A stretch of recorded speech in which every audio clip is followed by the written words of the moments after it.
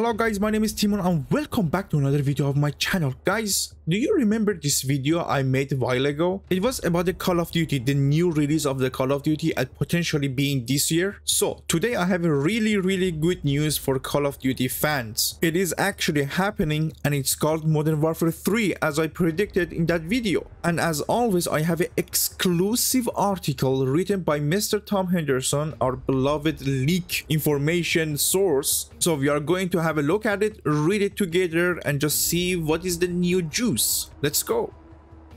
So here we are. Mr. Tom Henderson says exclusive Call of Duty 2023 named Modern Warfare 3. Let's go guys. And this is the logo of it potentially. And it continues like this. Insider gaming sources have revealed that this year's Call of Duty title will be called Modern Warfare 3. This title is in development by Sledgehammer Games, but it's understood to be supported by various other Call of Duty studios just like its predecessors. It's been widely reported that Call of Duty 2023 was a premium DLC for Modern Warfare 2. And it's although that was the case at one time, this year's title is fully fledged sequel to Modern Warfare 2. Modern Warfare 3 will feature campaign, multiplayer, zombies, and a new Warzone 2 map during the title's first season. Los Alamos, the map found within the Modern Warfare 2 campaign, will be Modern Warfare 3's fully fledged battle royale map. It's understood that the map will launch during season 1, which is currently penciled into launch at the beginning of December. For Modern Warfare 3 Zombies, several sources have said that the mode is essentially an Outbreak 2.0.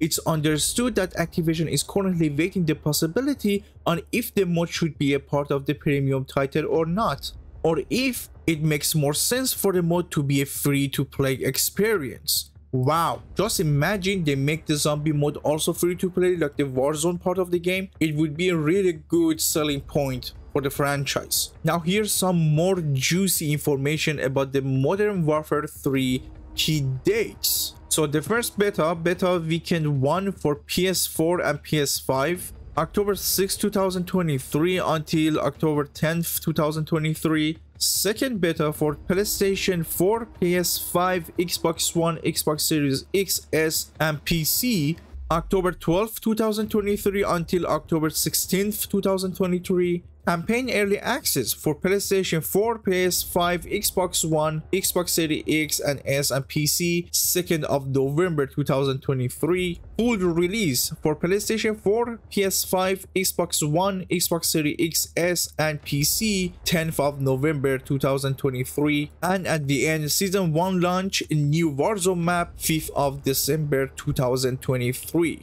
These are like really specific informations, so I guess Tom Henderson took it like directly from Sledgehammer Games or Activision itself, so I don't think this information actually changes later on. But here is the most important question. Are you excited to play Modern Warfare 3 or not? As I explained in that video actually, see here it says it's supposed to be a premium DLC for Modern Warfare 2. And Modern Warfare 2 is fairly a new game. So people paid full price for this game here, Modern Warfare 2. In my opinion, Modern Warfare 3 here, Modern Warfare 3 is not fair. It's too soon, but hey, that's just my opinion. Do let me know your thoughts in the comment section down below. I would love to read and know your ideas, know your thoughts about this whole situation. Are you excited or not, or do you think it's fair or not? Please do let me know in the comment section. If you enjoyed the video, please give it a like, subscribe for more content. We have reaction videos, gameplay videos, news videos, and we have live streams as I did it yesterday for Diablo, which you guys smashed it. Thank you so much for being there yesterday for me. Make sure to share the video with your friends as well guys, and as I always said, I love you guys, keep gaming, and I'll see you guys in the next one. Peace.